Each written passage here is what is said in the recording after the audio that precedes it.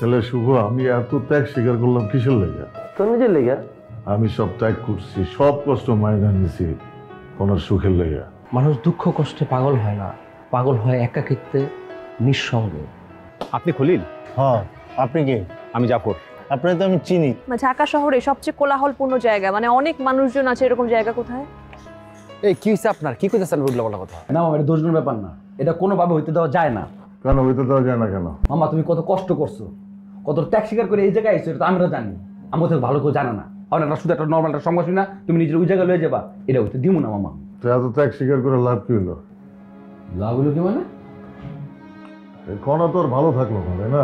ওরে বাবারে, গোল্লায় যাক না কণা, করা তো নিজের স্বার্থের লেগে তার লাথি মেরে গেল গিয়ে, সেটা নিজে বুদ্ধিতে গেছে। এটা কি তুই নিবি? আমি কি কইছি এটাই আমার কষ্টায়, কিন্তু তো কথাবার্তা মনে কি জানোস, তারপর আর তোর দোষ সব তোর। তোরা এত বুঝুক্ষুর কেন? হ্যাঁ, এত বেশি বুঝোস কেন? হ্যাঁ এই রিচার্ড, আমার কথা থেকে তাই মনে হইতেছে? হ্যাঁ তাই মনে হইতেছে। হ্যাঁ, তোরা তো সব জ্ঞানী গুণী হয়ে গেছে। আচ্ছা হইছে, এখন বাইরে যাও। জমা মামার লয়ে যান, তোমার একা থাকতে মনে হচ্ছে। যাও। চল। কেন আমার একা থাকলে তবে সমস্যা কি? সমস্যা নাই, তারপরেও যাও। চল বাজার করুন, চল। বাজার করতে গেলে দুইজনে কে করে হয়, যা মানি ব্যাগে টাকা আছে লয়ে যা। তুই গেলে সমস্যা কি? আবার একই কথা কইতাছস, সমস্যা কি তোর?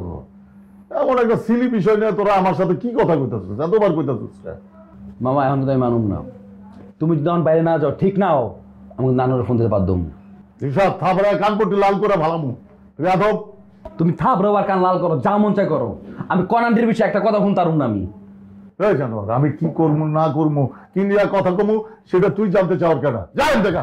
ঠিক আছে, আমি তো কেউ না, না আমি তোমার আজকের পথে কথাই কমু না, যা করে নানি ফিরবো। তোরে আজকা। আর থাম, কি শুরু করলি? তুই থাম বেটা, তোরা থাম, আমার সাথে বাটপারি করার ট্রাই করিস না। চল বাড়িতে ঘুরে চল। তুই যা, তোরা যা যা।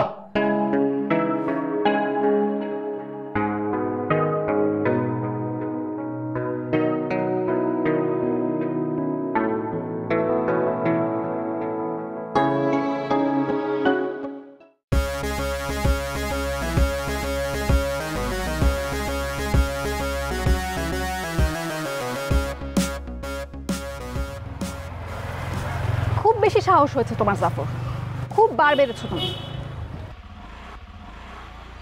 আমি যে টাকাটা তোমার কাছ থেকে নিলাম না, সেটা খলিলকে দিলে আমি নিব, এই ধারণা তোমার কেন হলো? ওই খলিলের টাকা তুমি নিবা কেন? আমার খুশি, আমার খুশি, আমি যার কাছ থেকে মন চায় তার কাছ থেকে টাকা নিব, দরকার হলে আমি ভিক্ষা করব। সেটা নিয়ে কথা বলার তুমি কে? কে তুমি? এত রাগ হওয়ার মতো কিছু হয় নাই মিথিলা। এই তুমি চলো আমার সাথে। কোথায়? খলিলের কাছে। তুমি তাকে যে সরি বলবে আর তোমার দেওয়া টাকাটা ফেরত আনবে। আরে ওই টাকা তোমার টাকা মিথিলা। তোর টাকায় আমি? চল এক্ষুনি চল। আচ্ছা মাথাটা ঠান্ডা হয়ে আমার কথাটা শুনো। আমার এখন কথা শোনার অবস্থা নেই। আরে হইছে এটা কি রে বাবা? আমার মাথায় আগুন ধরে গিয়েছে। আগুন ধরার মতো কিছু হয় নাই মিথিলা। আমার মাথাটা কিন্তু ফেটে যাবে জাফর। সেই লোকটাকে তুমি অপমান করলে, যে বিনা কথায় আমাকে টাকাটা দিল আর বললো যে যখন মন চায় আমি যেন ফেরত দেই, সেই লোকটাকে তুমি অপমান করলে কেন? আচ্ছা আমরা কি কোথাও বসে কথা বলতে পারি না মিথিলা? কেন? এখানে কথা বললে কি সমস্যা? আশেপাশের অনেক মানুষ আছে, আমাদের দেখছে। তাতে কি হয়েছে? তোমার ইজ্জত নষ্ট হচ্ছে? এখানে অনেকেই আমাকে চেনে। চিনে না? এখানে আমি তোমার টি শার্টটা ছিঁড়বো। মিথিলা, তুমি যেমন খলিলকে অপমান করেছো, এখন আমিও তোমাকে চূড়ান্ত অপমান করব, মাটির সাথে মিশিয়ে দিব। মিথিলা, তুমি যাবা খলিলকে সরি বলতে? আমি এটা বুঝলাম না, আমার থেকে খলিলের মান সম্মান ইজ্জত তোমার কাছে এত বেশি হয়ে গেল কেন? কারণ খলিল একজন মানুষ, একজন ভালো মানুষ, তোর মতো অ্যাডিক্টেড নেশাখোর না। চল চলো।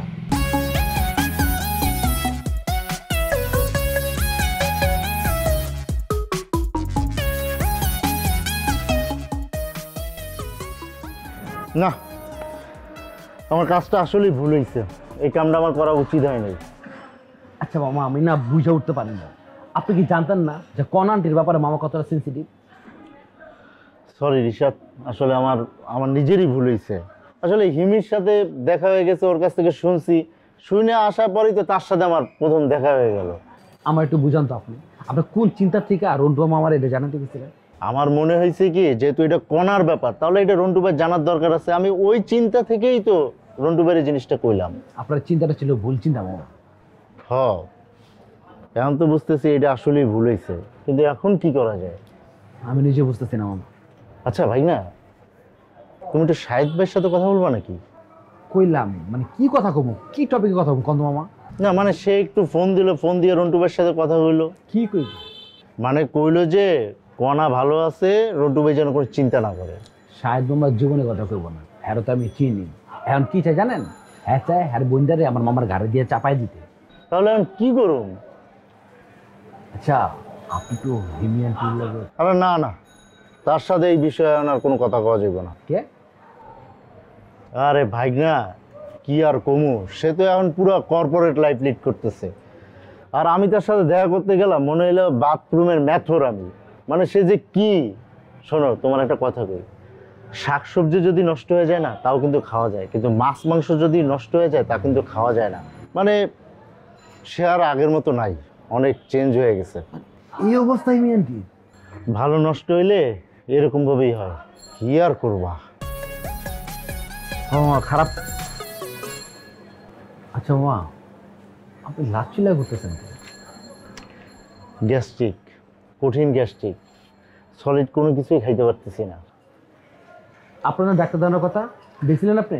জোরো আমার কি তোমার হিমি মনে হয় যে হালকা একটু গ্যাস্ট্রিকের ব্যথা হয়েছে, এর জন্য আমি ভিআইপি হাসপাতালে যাবো? মামা এই রোগবালা নিয়ে হেলাফেলা করা ঠিক না, ঝামেলা করবেন কিন্তু আপনি। আরে বাইকনা, আগে রোগটা হইতে দাও, তারপর না হেলাফেলা করুন। রোগ হইতে দিলে পরে কি করবেন আপনি? তখন তো পায়ে পড়বো রোগটা। মিটিং এখনো শেষ হয় নাই? আচ্ছা কালাম ভাই, আপনার কি 10-5 টাকাও ধান্দা করা লাগবে? আপনার একটা লাচ্ছি আনতে দিলাম, আপনি সেই জায়গার থেকে টাকাটা মেরে দিলেন। এটা কি কোন আপনি? আপনার কইলাম মিক্সড ফ্রুট আনতে, আর আপনি এটা কি আনছেন? আমি লাচ্ছি আনছি। ঋষাদ, বুঝছো অবস্থাটা? আমি তারে প্রতিদিন কইছি যে 500 টাকা দেবো, তার থাকা খাওয়ার বাইরেও গিয়ে আমি 500 টাকা দেবো। আর সে তো বিড়ি সিগারেট খায় না, 500 টাকা কি কম? তারপরও তার স্বভাবটা দেখো। ও মেলা টাকা তো 500 টাকা, আপনি কি করেন? আপনি কি মানে কি খান উল্টা? তারপরও তার চুরি করতে হইব, যেখানে থেকে একটু সুযোগ পাবে সেইখান থেকে সে টাকাটা সরাইব। ছি, খারাপ। আপনার কথা কি শেষ হয়েছে? এমনকি আমার ফ্লোর কর না শুরু স্টার্ট। বাকিরা তো ওই বিষয়টা একবার চিন্তা করে দেখছো?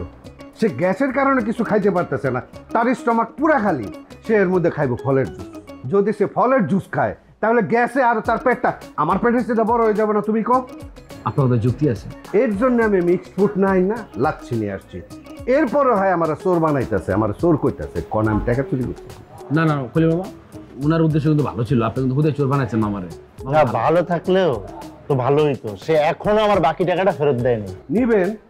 আজ না দে কালকে দিব, কালকে না দিলে পরশু দিব। পরশুটা দিলে সামনে মাসে দিব, সামনে মাসে না দিলে পরের মাসে দিব। তো এক না বুঝতে পারছে। এখন চলেন যাই, ওঠেন। ওই আরে ওই যে আপনার সাথে যারা বেয়াদবি করছে তাগুলো দেখা করতে চলেন। আচ্ছা শোনেন, যে না মনে হচ্ছে যান, কোনো সমস্যা নাই, কিন্তু আপনার হাত ধরে রিকোয়েস্ট করতেছি মামা, আজকে ডাক্তারটা দেখেন। আরে এইটা তো আমিও কইতাছি, কিন্তু আমার কথা শুনে না, একটু ভালো করে কও। আচ্ছা ঠিক আছে, চলেন।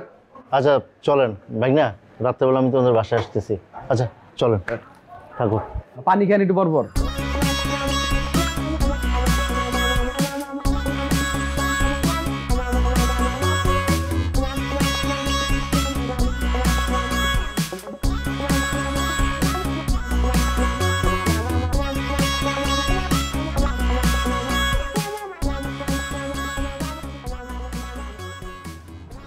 চেহারাটা আমার বান্দরের মতো করে রেখেছো কেন? আমার চেহারা বান্দরের মতোই।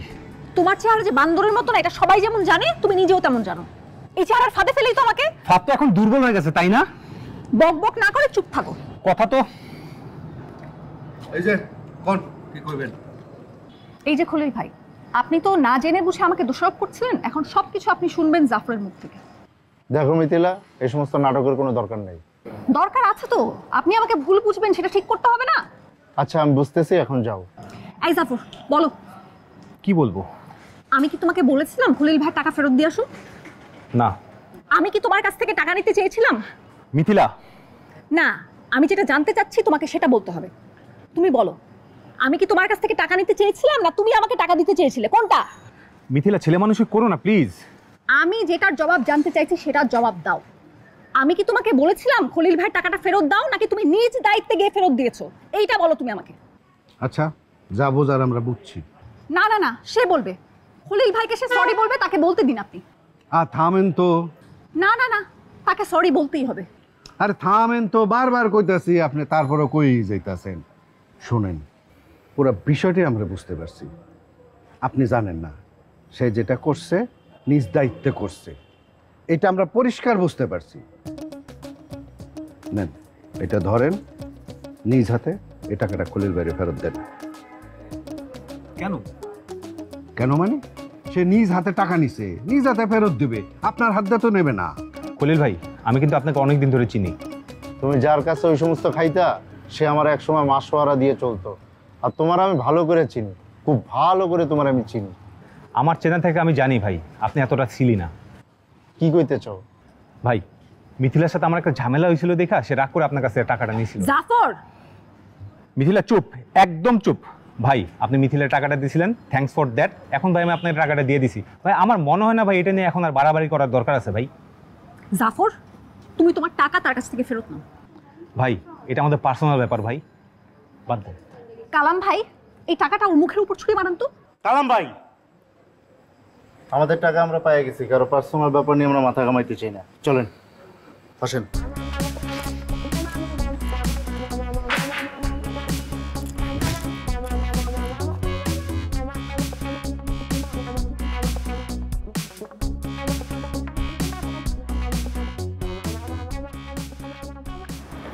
আপা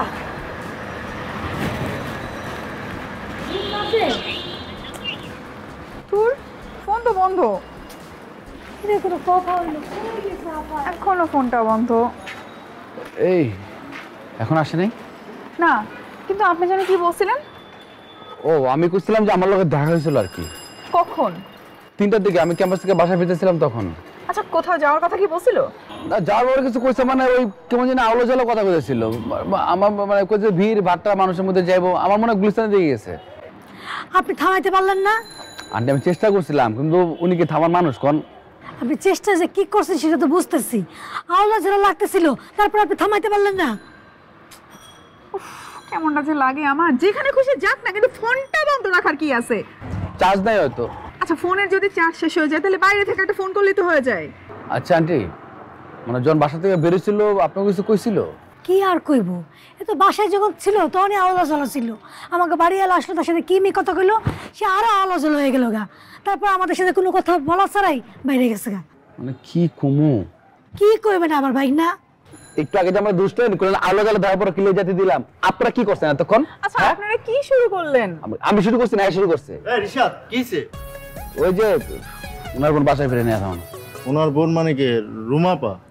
জি, দুপুরবেলা বাসা থেকে বের হয়ে গেছে, আমাদের কাছে কিচ্ছু বলে নাই, ফোনটাও বন্ধ করে রেখেছে এখন। তো এই খবর তুমি এই রাত 8:30 আমাকে জানাইতেছো? কালাম ভাই, আমি কি বুঝছি নাকি এত দেরি হবে? আমি তো ভাবছি চলে আসবে। তোমার এই ভাবাভাবিতে অনেক সমস্যা আছে। এই কালাম ভাই, আপনি কি বলতে চাইতেছেন? আমি কইলাম সব শুনছি, তোমার ভর্তা বাড়তির খবর আমার কানে আইছে। তার কি হয়েছে? আপনার কানে গেলে আমি কি করব? না, তুমি তখন টক অফ দ্য শিমুলতিল হয়ে গেছো। কালাম ভাই, কমন সেন্স কি আপনার জীবনে হইব না? হ্যাঁ, আমি কিছু কইলেই তো কমন সেন্সের বর খেলাপ হয়ে যায়। হয়, তাহলে একটু চুপ করেন। আচ্ছা, উনি কোন দিকে গেছে কেউ কি বলতে পারেন? মামা, আমার লগে দেখা হয়েছিল। তারপরেও সে আটকায় নাই, বুঝছেন? এই চুপ থাকবেন আপনি, একটা মানুষ নিবেদন হয়েছে মজা নিতে এই জায়গায়। এই সবাই চুপ, আমি যারা কথা বলতে বলবো সে শুধু কথা বলবে। আচ্ছা রিশাদ, তুমি কত? হয়েছে মামা, আমি তো ক্যাম্পাস থেকে ফিরতেছিলাম 3টার দিকে। রাস্তা আমার দেওয়া হইলো, কইতাছে যে তোমার লোক অপেক্ষা করতেছিলাম, তোমার ক্যাম্পাসে নিলে যাইতাম। তারপরে হঠাৎ করে কইতেছে আমার নিঃসঙ্গ লাগতেছে, একা একা লাগতেছে। কইতেছে মানুষের ভিড় কোন জায়গায় কও। আমি আবার না বুঝে কইলাম যে হয়তো ওই গুলিস্তান নিউ মার্কেটের এইসব কথাবার্তা কইলাম। পরে দেখলাম আমি কিছু কইতে গেলে চট করে চেতা যেতেছে, এর মধ্যে কিছু না কইয়া ওই করে চলে গেছে। মামা, এতটুকু আমি জানি, আর কিছু কইতে পারবো না। আচ্ছা, কই গেছে সেটা নিয়ে টেনশনে কিছুই নেই, আধা ঘন্টার ভিতরেই সব খবর পাওয়া যাবে। আচ্ছা, পাওয়া যাবে তো? হ্যাঁ, পাওয়া যাবে, অবশ্যই পাওয়া যাবে। দেখতেছি। কারে ফোন দেন? দু একজনের ফোন দিতেছি। আমি তো দেখি ফোন করছে। হ্যাঁ, হ্যালো। এই তুই কি ইয়ামিনী মার্কেটের দিকে আসছিস নাকি? হ্যাঁ, আচ্ছা, তোর একটা ছবি পাঠাইতেছি, দেখ তো মেয়েটারে খুঁজে পাওয়া যায় কিনা। আচ্ছা, নিউ মার্কেটে কিটা আছে রে? ও, মুন্সি আছে। আচ্ছা ঠিক আছে, তোরে ছবিটা পাঠাইতেছি, তুই দেখ। আর আমি দিই একটা তোরে আবার 15 মিনিট পরে ফোন দিতেছি। না না না, আরো 5 মিনিট পরে ফোন দিই, দাঁড়া। হ্যাঁ, একটু দেখ, আমি পাঠাইতেছি। ওকে কি বলো ভাই? 1 মিনিট, আইটা ফোন দিতে হবে। পাওয়া যাবে তো? ফোন তো খুলবে নাই এখনো, কেমনে পাবো আমি রে? এখনো সংযোগ দেওয়া সম্ভব না। আপনার বোন একটা গাউরা, কিন্তু চরমাগারা গাউরা। বিষাদ।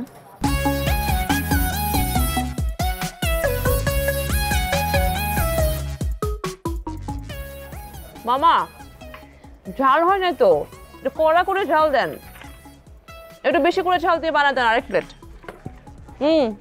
ওকে। এই আপা আপনি এখানে কি করেন? আমি ফুচকা খাই। ও আচ্ছা খান। আপনি বসেন, ফুচকা খান। না আপা আমি টক খাই না। টক বাদ দিয়ে খাবেন, ভেরি সিম্পল। মামা আরো 1 প্লেট ফুচকা দেন। আসলে আপা আমার একটা কাজ আছে বুঝছেন। আপনি এদিকে কই যাচ্ছিলেন? আরে সামনে যেতেছিলাম আর কি বুঝছেন। এই বস, এই আপনি, আরে আপা আপনি এদিকে।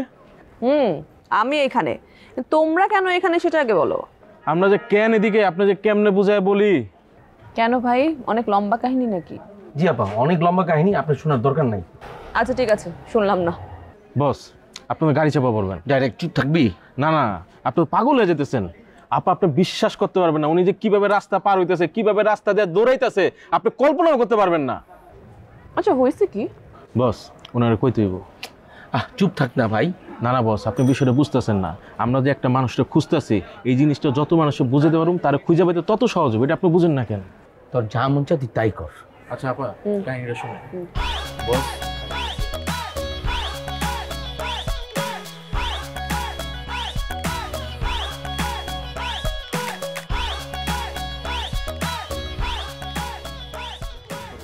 মানে এটা কি বলো তুমি? এটা পুরো একটা সিনেমার গল্প। হ্যাঁ পুরাই সিনেমার কাহিনী। বিশ্বাস করো, এইরকম গল্পে আমাদের সাবকন্টিনেন্টে মিনিমাম 100টার বেশি সিনেমা হয়েছে। আমি তো নিজেই মনে হয় 10-20টা দেখে ফেলছি। আরে ভাই ওনার কথা কি বলবো, উনি তো এখনো চাপা পড়েন নাই। আমি এরকম চাপে থাকলে এরা অনেক আগে রাস্তায় চাপা পড়ে মরে থাকতাম। অনলাইন অফলাইন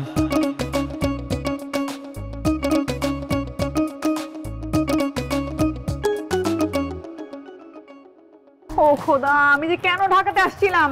আবার কি লিগা? ভোটকার লগে রেস্টুরেন্ট দিবেন দিকে কইছি না তুমি? তুই এত রাতে বাইরে কেন? তুমি আগে বলো, তুমি সারাদিন কোথায় ছিলা? শীতকালতে একটা লেপ নিচে ঘুমাই দিল না, তখন মনে কর পেট ভর্তি গ্যাস ঠুস ঠাস, ঠিক করবা তোর কি হইব? স্যার কি বলতেছেন আপনি এগুলা? আমি ঠিকই বলতেছি।